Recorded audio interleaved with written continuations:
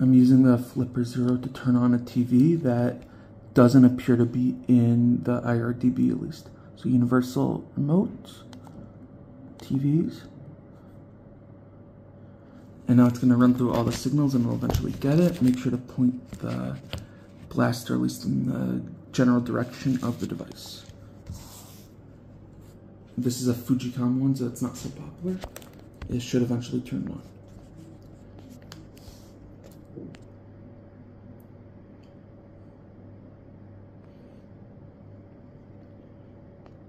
And then you could see on the screen what signal's at. There we go. Now turned on. And it's still going to continue going through it, so could be a few Fujicom devices. I'm just going to stop it, and let's do the mute. Let's see if it turns on mute. Because it's universal, we don't have that many options.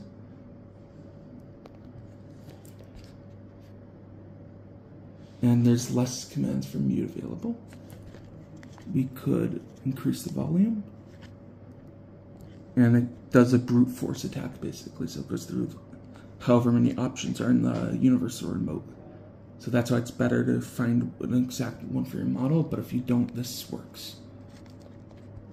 So let's try channel. There's only 56 options. And then obviously power off will work, but it goes through like 200 devices. That one didn't work. Let's power it off, and then I'm going to show you how it works with the air conditioning.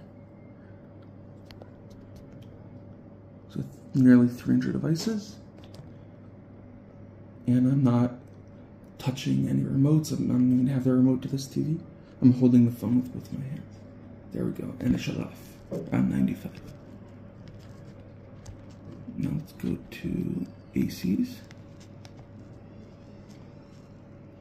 This AC is Mitsubishi, so there is a special option, and there even is a Flipper app for it. I'm just going to shut it off because I also don't have the remote to this, so I don't want to mess with it too much. You could hear it now that's blowing the air, and then it just shut off. There's 29 options. So if you went to the IRDB or the Flipper apps, you should be able to see AC, and then you could go down alphabetically. It depends how many you decided to import.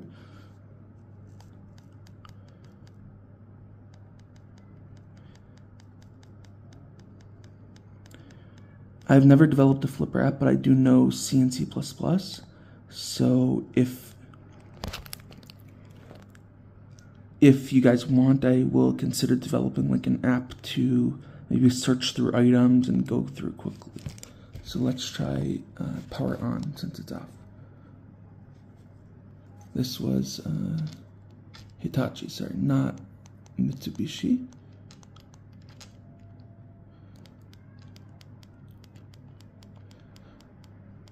There even is a Lamborghini air conditioning.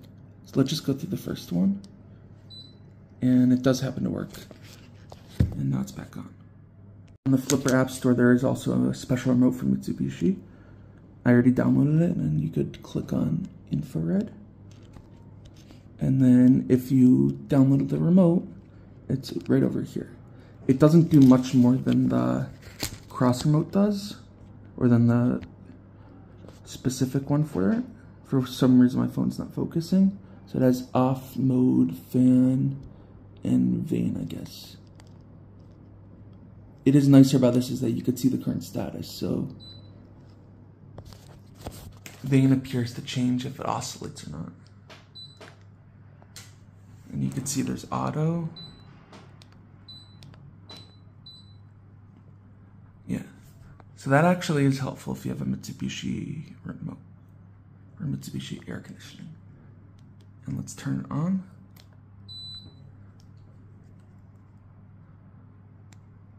And let's lower the thing to 20 because I'm hot. And it definitely gets the command.